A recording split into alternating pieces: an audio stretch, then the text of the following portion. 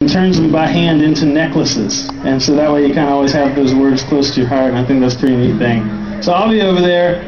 Speaking of my wife, just about a month ago we celebrated our 3rd wedding anniversary. Yeah? So obviously I have women completely figured out by this point.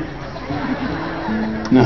But one thing that I have learned is that females just have this desire to feel beautiful. So I wrote this song hoping to just provide a little bit of encouragement and a little bit of truth. And it was a song I was never going to record. I was only going to play it for youth groups and student camps. And I played it for my wife, as I do all of my new songs, and she looked at me. She said, "Johnny, you have to record that song." So I looked at her. I said, "Baby, I'm the man of this house. So yes, dear, whatever you say." And she was right. God had bigger plans for this song than I ever dreamed possible. And thanks to great stations like 88.3, this song actually went #1 on the Christian charts. Thanks. And so we're going to play it for you now, but my challenge, ladies, is listen closely to these words and believe them as truth and be able to take them home with you tonight. And guys, I don't want to leave you out. My challenge for you is to make sure the females in your life know that this is how you feel too.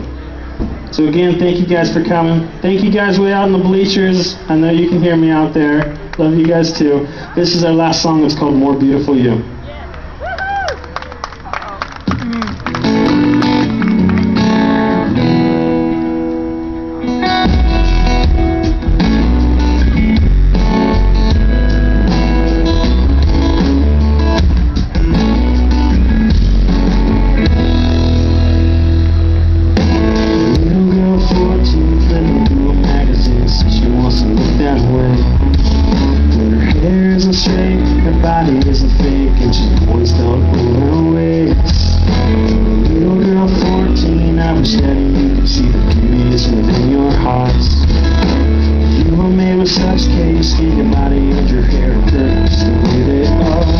There could never be more.